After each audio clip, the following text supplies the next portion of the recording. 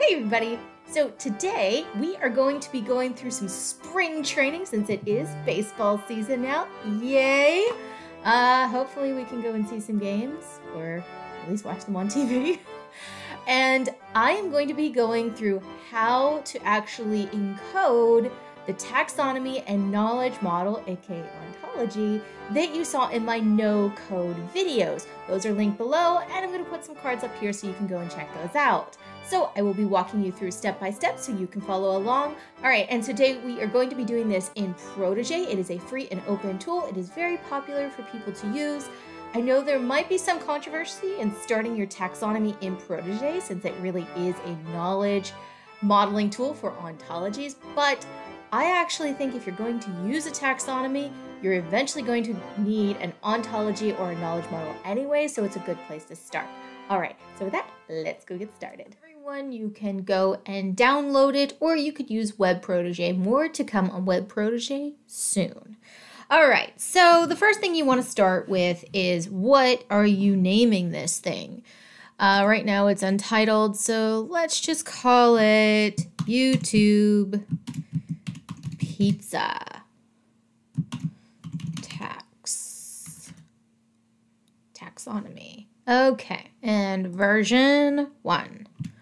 V1. All right, so we are not going to focus too much on the metadata of the actual taxonomy that we are working on, although that is a very important aspect. I'm just going to skip over it for now because I will probably have a whole video talking about the provenance and how you want to track this sort of thing. But for now, let's make sure that people know who is creating this. So we're going to do that by creating an annotation. Annotations are the metadata associated with individual things. So either that is a class or the entire taxonomy. So here we're going to say that this is DC creator. Okay. And it's C. This IRI tells us that it knows what I'm talking about. So I'm going to say yes. Now we can use that. Go ahead and select. I'm going to put my name. And this is a literal, so it doesn't have a language because literals are just whatever it is. So you can see that the creator is Ashleigh Faith. Cool. All right, so let's get into the actual vocab. So the first step we need to do is to actually populate this with vocabulary terms. Now you can start with a pre-existing vocabulary. You can start with an open or closed card sort. And the original video for no-code taxonomy actually walks through what that would look like. You can do a bi-directional card sort, which is something that I have used a lot, and there is a video coming soon above here and below, linked in the description, that's walking through how you can do one of those. You can gather this information from search logs, and then I also have a video already up, linked above as well as below, talking about how you can gather terminology from the assets that you already have. We are going to be using a pre-existing vocabulary of sorts to populate our quote-unquote cards. And so that's going to be our pizza menus. As you saw in the no-code taxonomy video, that's how I started. So let's go ahead and populate that. And I'm going to speed it up so that you can get through this video quickly, but you can always slow this down and pause it if you need to.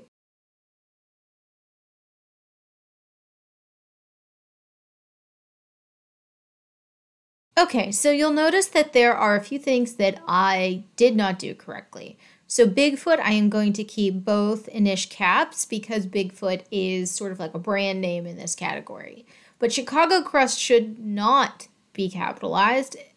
And same with Personal Pan. So let's go ahead and change that. So you see that it changed. Let's go through that a few more times with the changes. You'll also notice that I spelled something wrong because I was typing quickly. So now it looks more uniform. So let's pause here for a second. This has taken some time to even populate this small list. Now, this is not a tutorial on how to use Protégé. But there is a faster way to do that, and that is here. Now, before you do this, make sure you are on the highest level of class that you want to be on. So in this case, we're going to say thing. So I'm going to go into create class hierarchy. Now here, if you've already walked through the hierarchy process that you saw in the no-code taxonomy video, you can go ahead and do that in this screen. Let me just show you what that would look like.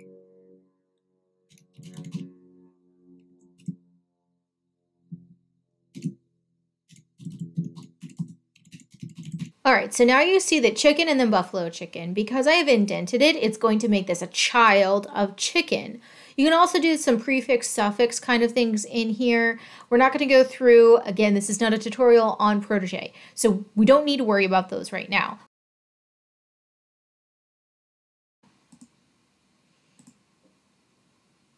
So you see chicken and then buffalo chicken. Great, and you can see that it already knows that that is a subclass. Great.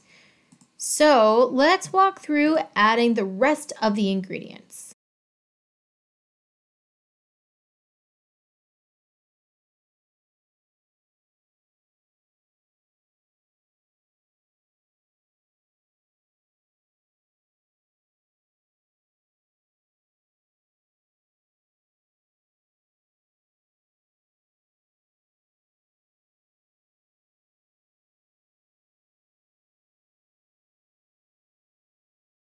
All right, so I have manually typed these in. Again, that's going to take you some time. So if you already have these scraped from your search logs, or you have something else like an Excel sheet or something, you can just copy and paste them in. Now I'm going to go through and check to make sure that I didn't make any typos. All right, so we have everything populated. So let's go ahead and continue. Now, here is where if you've already gone through a hierarchy creation process, you really want to use this sibling class disjoint. And that's because if you don't do this, you'll have to manually put them in later.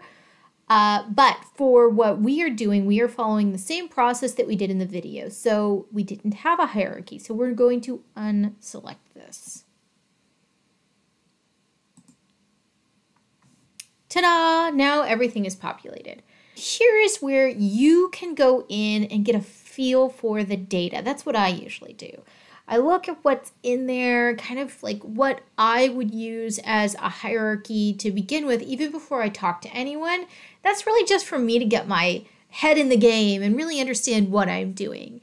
So I can see here that I do have types of sauces, and I can see that I have different toppings. And here's what I'm kind of doing at this point. I'm walking through what are those categories. So I'm going to go ahead and start making those categories, and I'm going to take this larger population and start putting them into the categories.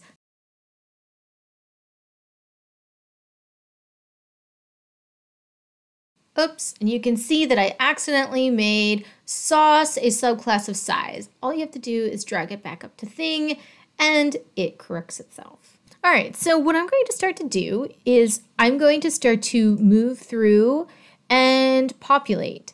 So a Sicilian is a type of pizza. I don't have type of pizza yet, so let me add that.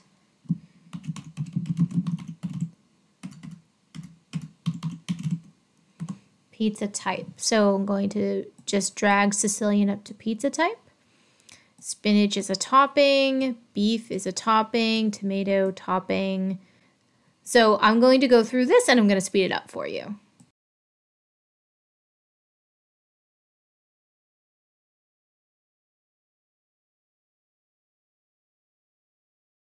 All right, so let's look at what we've got so far. We have a few things that are left over, and that's okay. So now we can figure out what is a square cut, circle cut. Those both sound like types of cuts. So let's perhaps make another category for these to go into. Now, you'll notice that I'm dragging and dropping, but you can easily just go over here to subclass, especially if something is too long. And you can say that this is class hierarchy, go to thing, and we can see pizza cut. There we go. Circle cut. Pizza cut. Okay. All right, cool. So that's done. And then we see something called dough and something called cheese sticks. Well, I don't know what cheese sticks is. So we could just leave it hanging out there, but usually you want to have something for this to belong to.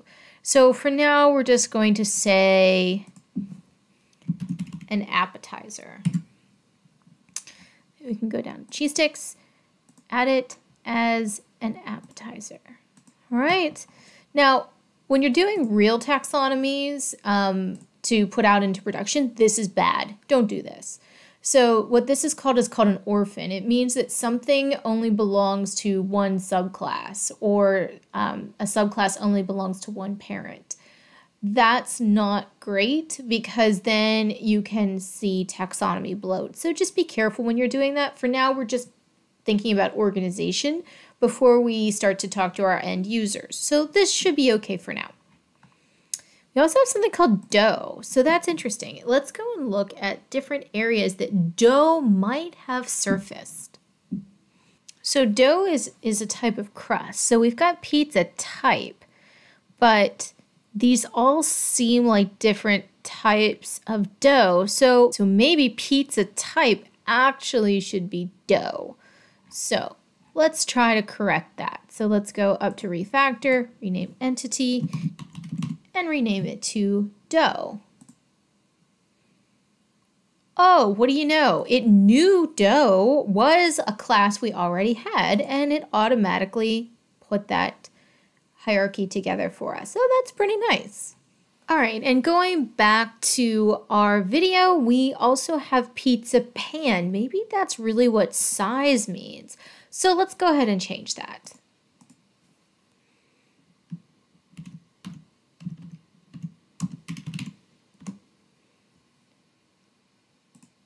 There we go. We have dough. That's already something that we've accounted for. We have sauce. Yep, we've got sauce.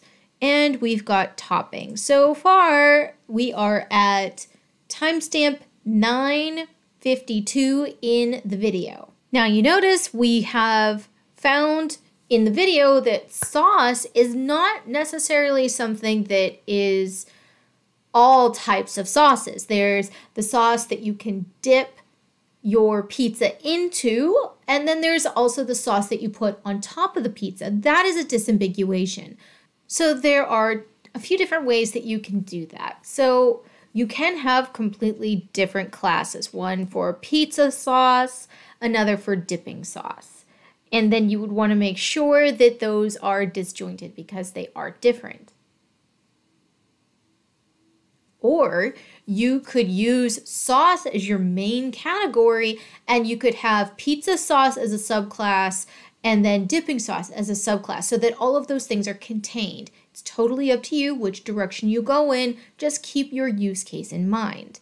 Now for our use case, people are making a pizza. They are selecting what they want on their pizza. So normally you don't need to know what kind of sauce to dip your pizza in while you are figuring out what sauce to put on your pizza. So we are going to have these as two distinct classes. They are not going to be subclasses of sauce.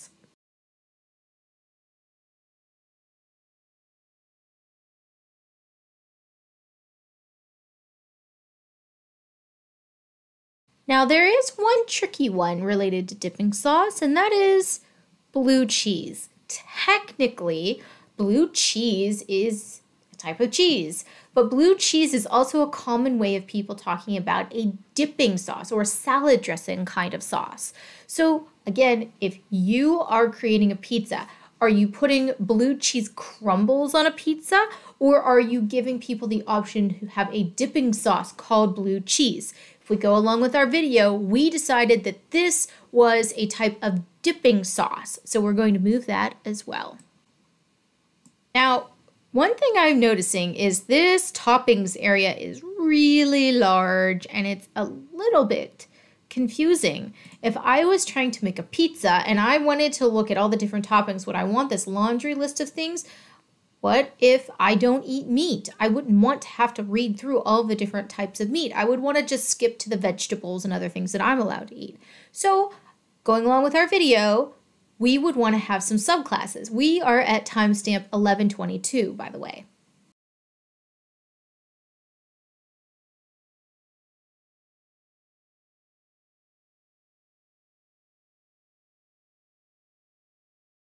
All right, so in our video, we did look through the entire list of toppings and decided that there were meats, fruits, vegetables, and we also did classify cheese as a topping because you can choose not to have any cheese. So let's move cheese down to toppings. And there we go. So cheese is now a subclass, and all the different types of cheeses are a subclass. So let's go through and check all the meat and stick it in where they belong.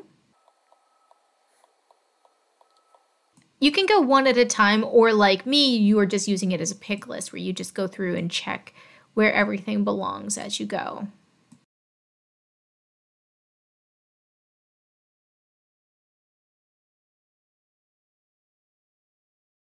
All right, so we can use the vocabulary as it is now. At this stage, we have now included what we have determined from our user video, i.e. the no-code taxonomy video, where we were working with our end users to determine what the hierarchy might look like. So that is where the taxonomists and the knowledge engineers get back into play, where you can look at how the users have interpreted the information and you can add refinement to that if you think it will be helpful to the end goal of your users. So in meat, we have beef. Well, steak is a type of beef.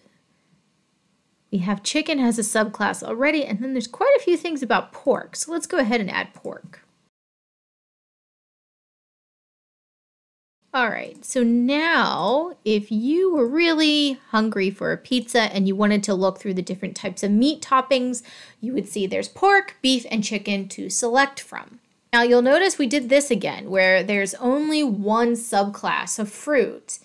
Do you actually need that? That's something that you need to decide. If this is something very important to your interface or very important to your search algorithm, or something that you know people are constantly trying to find, you can decide to have this as a standalone without having a higher level category or class, or you could leave it as a subclass. Do not feel like you have to make everything a subclass. You don't have to. It really depends on what you really think your users are going to use, and then do testing with the users to understand if that's accurate or not.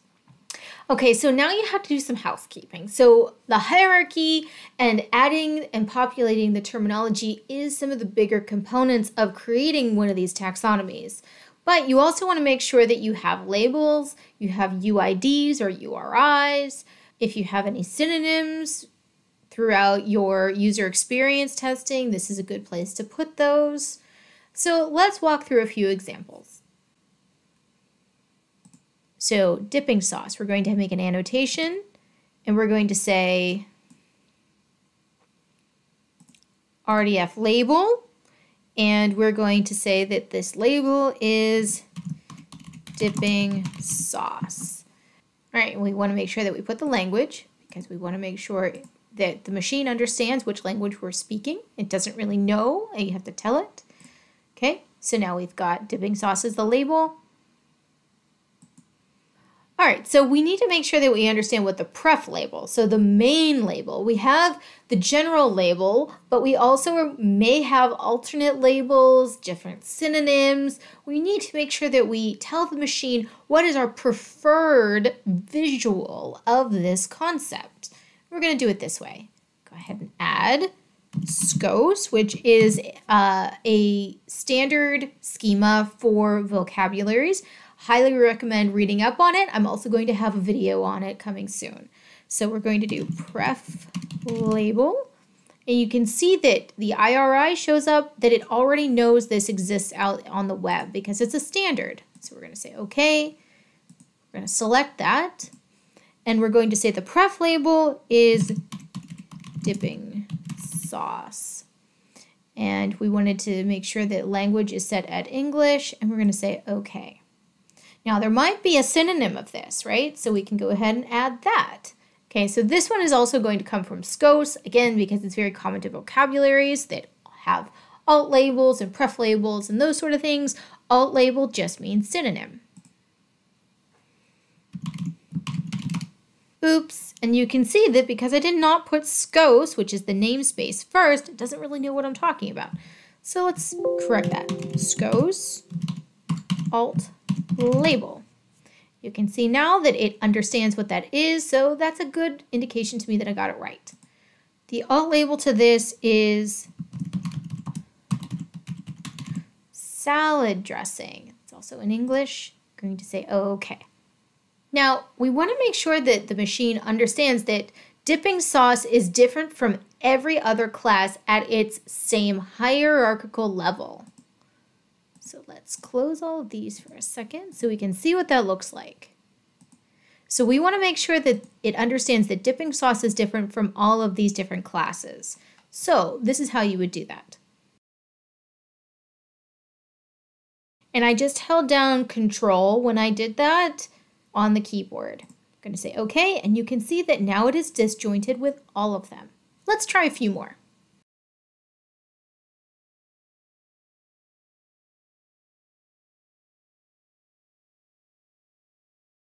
Now, more to come on why alt labels, doing it this way, are important.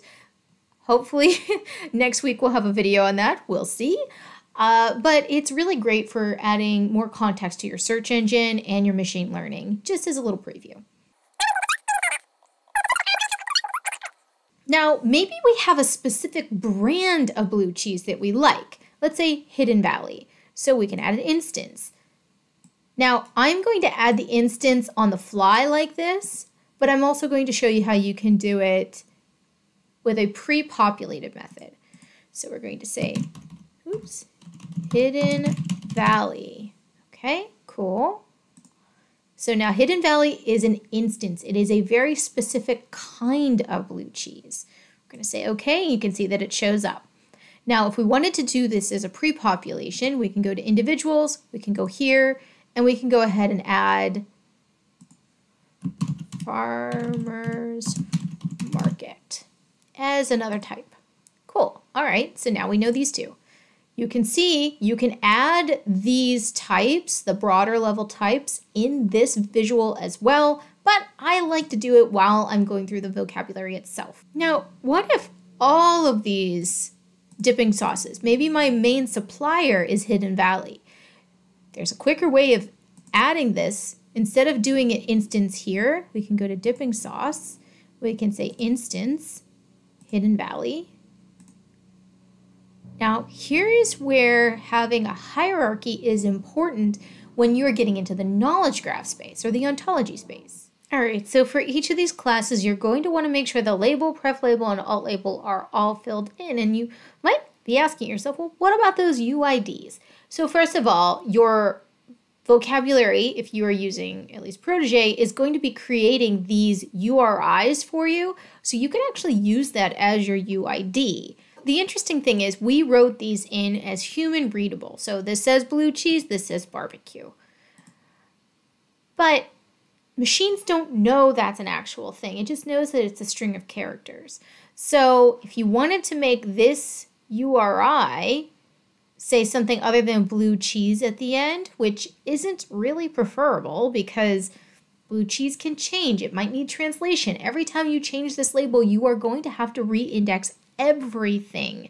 So using the string is not preferable. So what you can do instead is you can say that this refactor, and we're going to change blue cheese to be 1, 2, 3, 4. That's the UID. It's a bad UID, but that's okay. And you might say to yourself, well, that's weird. It still says blue cheese. Yes, because Protege is very helpful where it allows you to view things by different properties. So right now we are rendered by the label, right? Remember, label for this is blue cheese. Great, so that's human readable. But if we wanted to search and look at it only from the URI or the UID, it's 1, 2, 3, 4.